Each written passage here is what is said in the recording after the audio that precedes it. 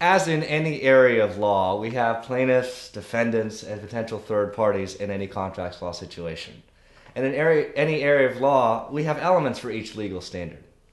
However, what's crucial to your understanding and mastery of this area is your solid fundamental grasp of the basic terms, the frequently used definitions, terms, and elements in a contract. Indeed, as you find yourself more immersed in increasingly more complex cases and eventually exam problems, it's always important to start at the beginning and ask yourself, who's doing what? What's the basic agreement? Or what are the terms? And to work from there.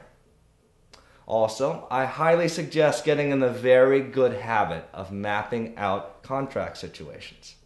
Now, I can't take credit for this trick, as my contracts professor, Professor Sylvester, taught it to me and my fellow students in my first year contracts class.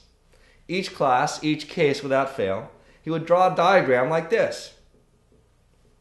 Any contract looks like this. On the sides, place the names of the parties. By the arrows, place what each party has promised to do for the other.